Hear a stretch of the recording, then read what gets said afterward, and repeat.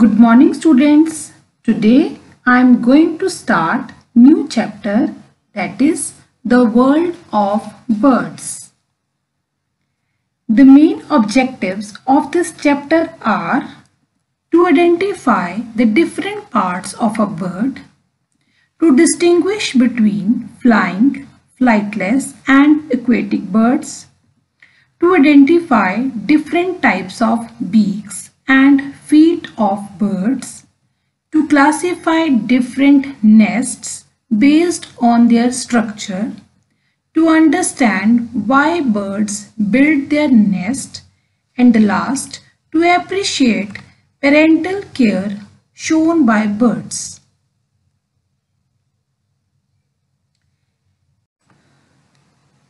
First, I will discuss the big picture of this lesson. In this chapter, we will study about the special features of a bird's body, types of birds, eating habits of birds, types of beaks, feet and claws of birds, nests of birds, and the last is care of young ones. Now, open your book on page 35. First, I will discuss the terms that will come in this chapter. These are flying birds, flightless birds, aquatic birds, grasping birds, scratching birds, swimming birds, perching birds, running birds, climbing birds, and the last is wading birds. While we go through the chapter, we will discuss all these terms turn by turn. Now, students, let's start reading. Have you ever woken up to the chirping of birds in the morning? Underline word chirping and write its meaning: sound made by birds. If you look out of your window, you will see lots of different birds flying from place to place. They are all very beautiful. Students, you must have seen a variety of birds all around you. For example, parrot, pigeon, sparrow, crow, and manna. These are the various examples of birds that you see around you. Students, birds are of various colors and sizes. And birds are beautiful creatures that can fly. They fly in search of food and shelter. Now come along. Look at the picture of a bird given below. Write the names of its body parts in the blank boxes. Number 1. This is head. Number 2. This is eye.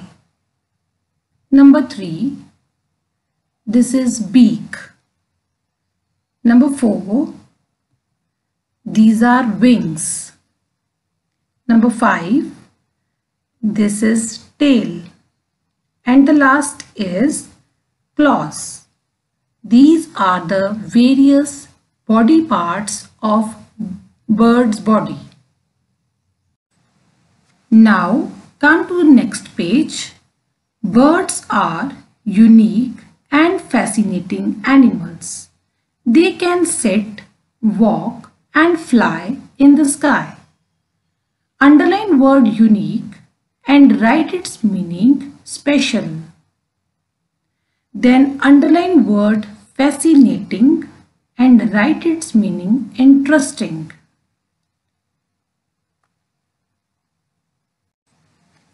Students, how do we walk? We have feet to walk and to stand. But the birds normally fly with their wings, and sometimes they stand or sit on their claws to take some rest or to eat greens or the food stuff they like.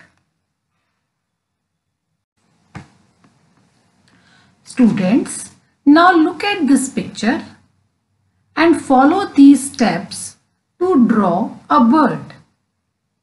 After drawing, you are able to label the parts of bird's body. These are head, eye, beak, wings, tail, and the last is claws. Students, now you are able to draw the bird's body with their parts on your copy. Now let's revise.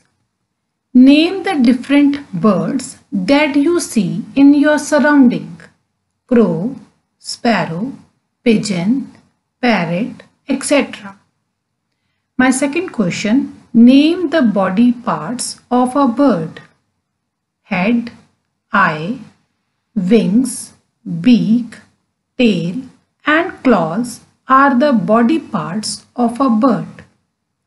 Students, tomorrow I will continue with the next topic. Till then, read the chapter and draw a bird and label its parts on copy. Thank you.